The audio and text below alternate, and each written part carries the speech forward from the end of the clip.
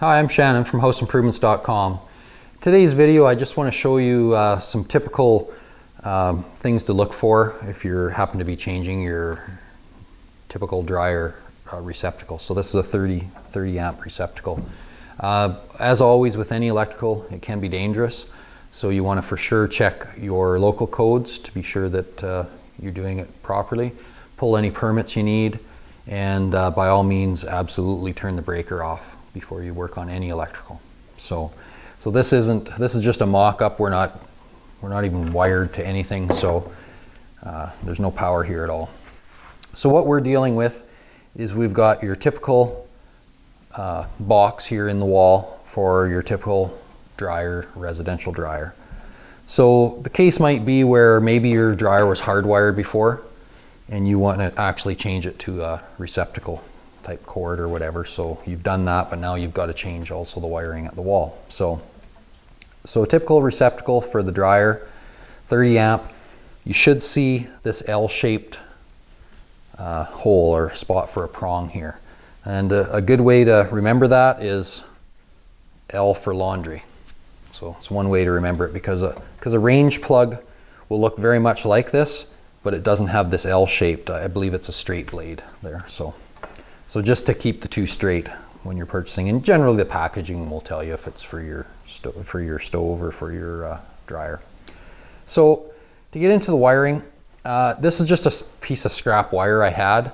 So this isn't the proper gauge. So again, you'll want to check in your own personal codes for your local area what you need. Typically speaking, most dryers, this is a 30 amp. So typically probably 10 gauge is what you're going to want, a 10 gauge 3 wire. So what you're going to have, or what you should find, is a red, a black, a white, and a ground wire for your actual wiring in the box. And they're going to correspond to where they need to go inside the back of this plug, to the right areas.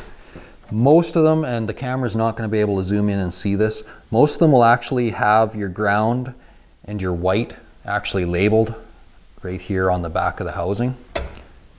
Right there, and I know the camera can't see that. But another good way to look is your white should be going to this goofy shaped L-shaped plug. Okay, and this is your ground. Okay, so that's one way to identify it as well. Your other two sides, your two hot leads, really doesn't matter if you put red here or black here or red here.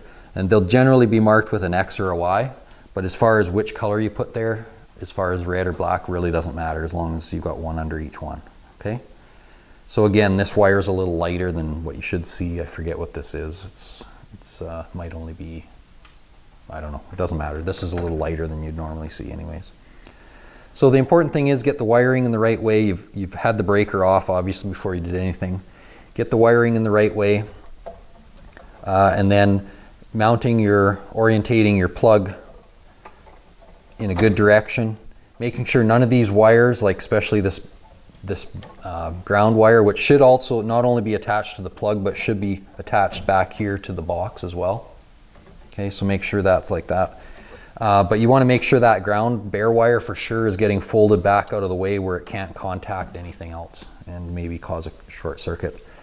So once you had everything attached, you simply got to take some time, get these wires folded back in there without kinking them, and lining everything up. I don't know if these screws are actually loose enough. Yeah, I guess they are.